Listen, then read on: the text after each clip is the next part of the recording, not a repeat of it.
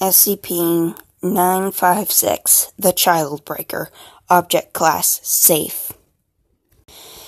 SCP-956 appears to be a common pinata resembling an unknown quadruped. A pinata is a paper container filled with candy that is broken with a stick with part of a ceremony or celebration. SCP-956 enters its active state when a human under the age of 12 enters within meters of it. Approximately 2 seconds afterward, the child becomes unable to move. SCP-956 moves towards the victim and bludgeons them until their torso ruptures.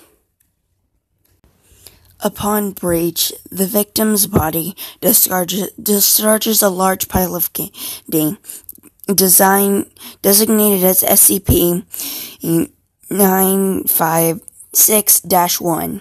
SCP-956 repeats this to any other immobilized victims before returning to a docile state. If SCP-956-1 is consumed by humans at the age of 12 or older, there's a % chance of cardiac arrest. If an instance is consumed by a child under the age of 12, they first enter a similar state to the immobilized victims of SCP-956. In the air body, then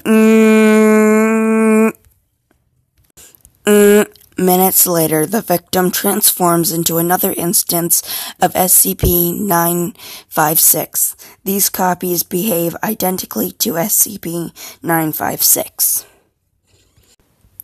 SCP-956 is kept in an 18 by 18 by 4 meter concrete room at all times. Surveillance is to be maintained through security footage at all times. An armed guard posted outside the room. Addendum 956-A. SCP-956 has recently begun to show locomotion outside of testing, staring at a specific spot on the wall. Security has confirmed that SCP-956 is facing directly towards an elementary school kilometers away. Reclassification to a lucid class requested. Reclassification to a lucid class granted. 05.